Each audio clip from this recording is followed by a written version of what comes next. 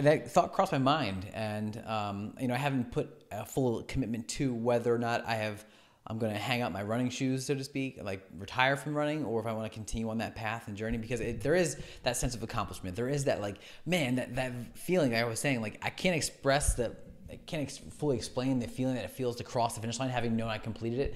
And then also the automatic emotion that rushed in and, like, almost wanting to cry, but I didn't cry. It's okay if you did, man. I didn't cry. I cried this weekend. It's okay. I didn't run a half marathon, but I cried. Yeah, that's all right. You missed me. I'm I playing know. with you, You wanted dude. to see me. I know. Yeah. But it's important. And then we actually, funny enough about the crying part, we tell the boys, it's okay to cry. Like, crying's fine. It's just, you know, understanding the emotions behind it is just the important part. Why are you crying? Like, or like what's causing it, or like what is it? It's okay to cry. It's okay to be upset. But anyway, I didn't cry though, because I don't Enough cry. with this. I'm super manly, and that happens to be what everyone knows about me, is that I'm extremely masculine, and I don't embrace my feminine side at all. But I do. It's a joke. I do. I was gonna say, are you joking? Yeah, totally a joke. Totally a joke. You know what? I think wait. Fun fact for everybody.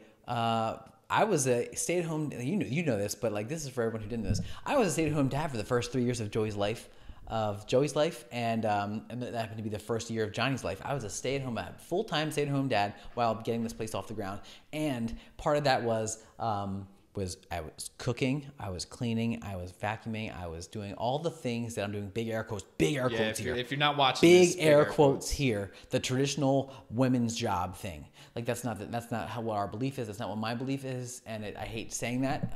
Like, actually giving that power. There's no power to it. But like, it's unacceptable to me that when men, specifically men, I'm going to call out the men, when they and women too, but when they like say like, oh, that's a women's job. Like, that's my wife does that. My wife does that. Like, that's her job. Like, no, I do the laundry. I do the cooking. I do the cleaning. I take care of the kids. I change the diapers. I do everything else. And then I also do the other stuff, right? I grow the business and freaking be a great supportive husband and spouse.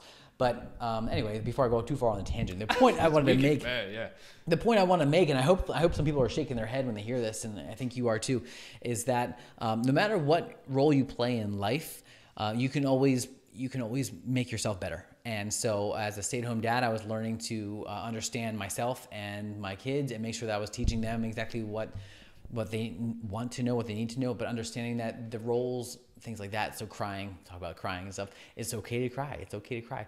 It's okay to do strength training. It's okay to do cardio. It's okay to do running and biking. It's okay to do all these things. Whatever floats your boat is a great thing to do. However, if we're talking about resilience, and we're talking about building a healthy human being and a body that's resilient, strength training is the answer.